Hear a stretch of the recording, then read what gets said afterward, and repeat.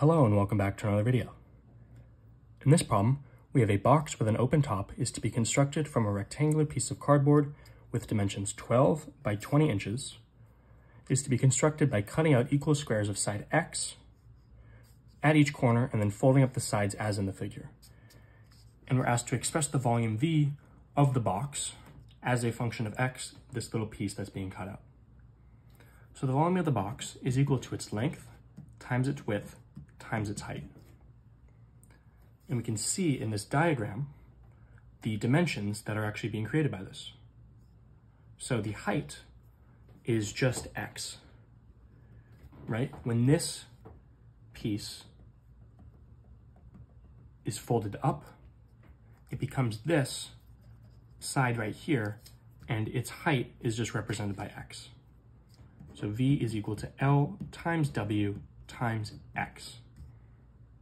How do we get the length? Well, the length is the bottom of this side right here, which is represented here.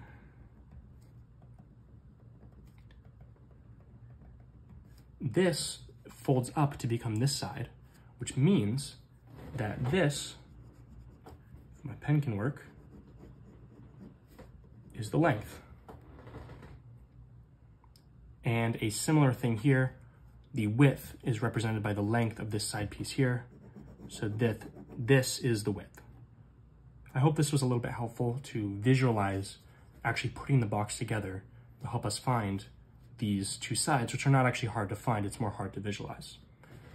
So, we have 20 as the whole side here. 20,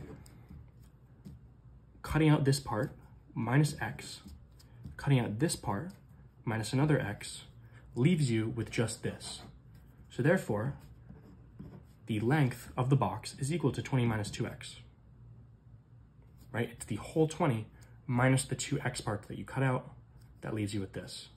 So V is equal to 20 minus 2X, and we can find W while we're at it.